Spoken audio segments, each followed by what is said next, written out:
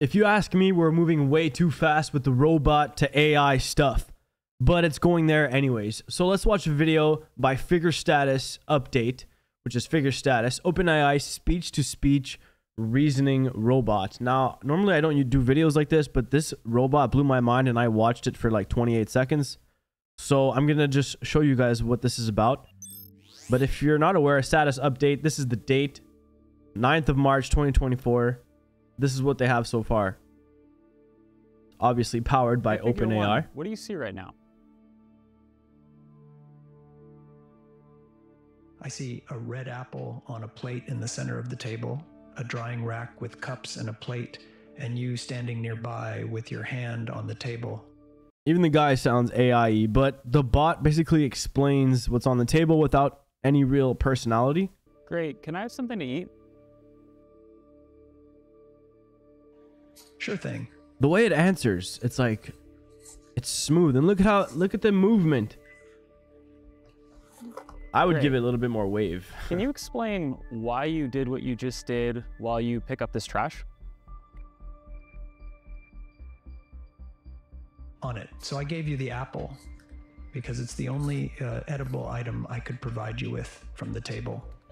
It said, it's the only edible item I could give you on the table. So it's robot-y, but it's got like a small personality. The voice is really well chosen. The thing is, when this thing sees what's in front of it, it takes like a millisecond and it just knows, and it's just waiting for an input, and it just patiently waits. And finally, us dumb humans were smart enough to finally say something, and then the robot acts, you know? Great. So based on the scene right now, where do you think the dishes in front of you go next?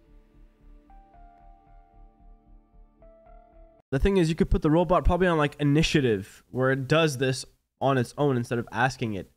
You know, it's just what this robot can already do is insane. They're going to clean it up and make it look cool before the product comes out, which is the scarier part. The dishes on the table, like that plate and cup, are likely to go into the drying rack next. Great. Can you put them there? On it. Of course.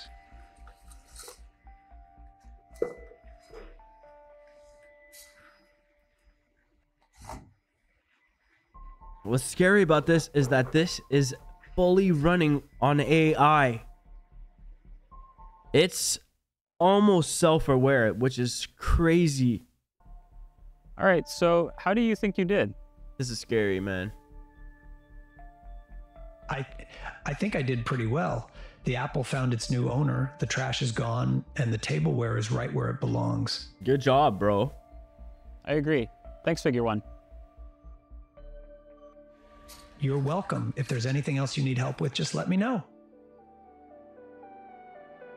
Yeah, sure. Take this machine gun and run over there and shoot somebody. That's basically what this is going to be, man. We're going to have bots walking around in the next 10 years. Easy. Easy. And these are going to be cheap, too. Well, I don't know what cheap is, but like less than a car for sure. Anyways, let me guys know in the comments below what you guys think of this next gen AI robot stuff going on. Incorporate it with AI, text, to speech, to see.